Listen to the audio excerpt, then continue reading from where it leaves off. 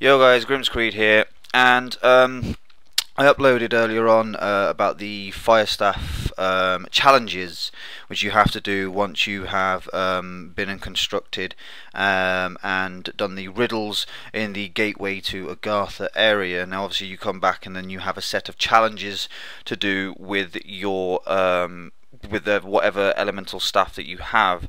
At first we believed that it could be designated to certain characters according to the statue, so if you were Richtvan you'd have to pick up the wind, if you were Nikolai you had to pick up fire, and so on and so forth. But basically that's not the case, because obviously in one of the tutorial videos you see earlier on, I'm actually doing two of the different staffs plus then my own as well on top of that, and then I eventually gave it to Matt, who finished it off, and so on and so forth. So but basically the key to the fire staff part, basically this is kind of like an update, because I wasn't very specific in my first video, because it kind of is trial and error. Now we had one theory at one point, and I'll explain that theory.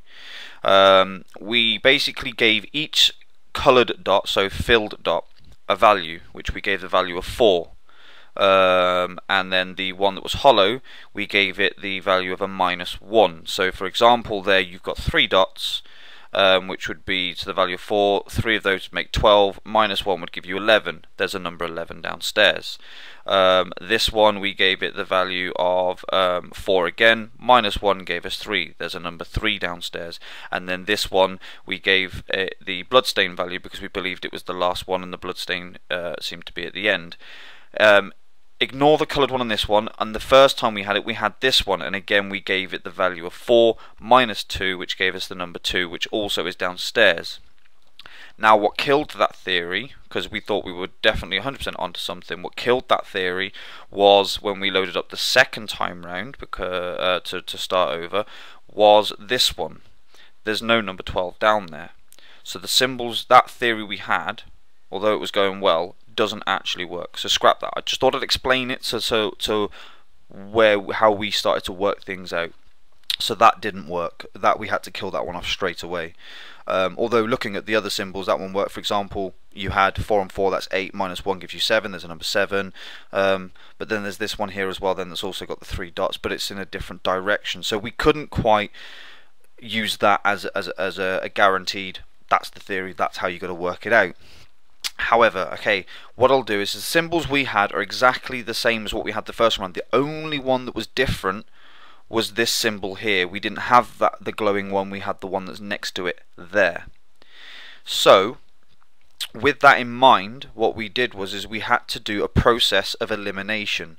Now if you've got these symbols that you can see lit here, if you've got the symbols that we had originally lit, so scrap that one. If you've got that one lit that's there on screen now, with that one, and that one, we'll go downstairs and I'll show you what I did. Basically, I don't think they have to be in a particular order, I think they just have to be lit. The bloodstain though one has to be last.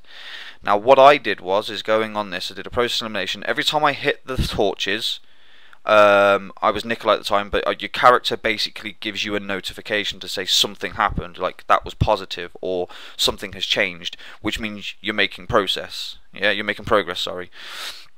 And the numbers that I had when I did that was 3, 9, 11, and then this one here, which is the bloodstain. This is the last one. This one always activates it at the end. Now obviously we got a different symbol this time, so then we had to try and work it out, and we couldn't work out what the symbols meant in regards to any numbers. Now obviously if I do find out this information, obviously I will upload it straight away, but at the moment I'm trying to help you guys get through this process faster, because this is the hardest challenge out of the 4. So what we did was going on correspondence to our last numbers, we then decided to pick a number that was in our first sequence, remove it and go through the combinations.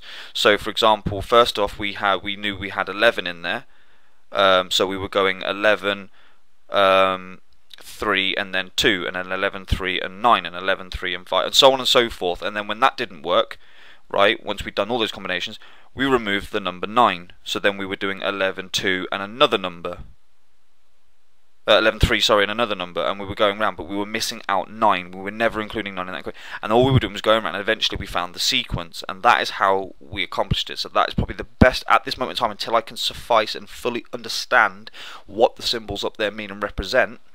and what their value is, I can't actually emphasize anymore or help anymore. It is basically a process of elimination. When you get a reaction, remember that number. If you don't get a reaction, forget that number and keep going around until eventually you get it. And it's just, hey, it's just a case of process and eliminating. My advice would be, when you come out from the gateway to Agartha and you do the lightning one first, which is the switches, you go around and find the 8 switches and turn them off until they stop sparking.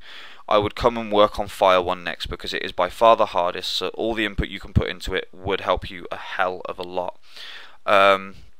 Other than that, guys, there's not a lot else I can represent. I'm going to do a video as well. I had a message off of one of my subscribers was mentioning about the fist punches possibly having something to do with it. Obviously, now that you watch these other earlier videos, you'll understand what you have to do with this bit. However, that will be a separate video, so don't worry, bro. I've seen your comment and I will be making a video as soon as I can. Anyway, I hope this helps. I hope this explains a little bit better. As I say, just pay attention to what numbers you're doing and just go through one by one. It is going to be 3 numbers. This one here is always the 4th and final one you light. Okay, the other numbers, as far as I'm aware, don't have to be in a particular order. They just have to be lit. As long as the correct numbers are lit, that one always comes last, though. That is kind of like the activation, the enter key, as it were. So I hope this helps, guys. I hope this update video helps a bit more better, because I wasn't very specific in my last video, and I do apologise. It's because we were getting so close, we just, you know, wanted to crack on. We got so far, as you know. We got to powering up. We did, however, on this video, and I won't fast forward it now because this game video is like 3 hours long, but I will upload it to show you guys what stage we're at. When we actually upgraded all the staffs, as you see in the last video, we actually managed to spot, I'll see if I can show you where it's allocated, and then I'll upload the video later. In fact, I'll do it shortly to show you. But we actually get a 5th staff slot. Get out my way. So I'm going really fast down here. So I'm going down towards underneath Pack-a-Punch, and there's a 5th slot. So you can see we have these 4 slots here that hold the excuse me, that hold the original staffs, and just there in the center another one pops up, but it's like silver, grey kind of silver. There's no particular colour to it.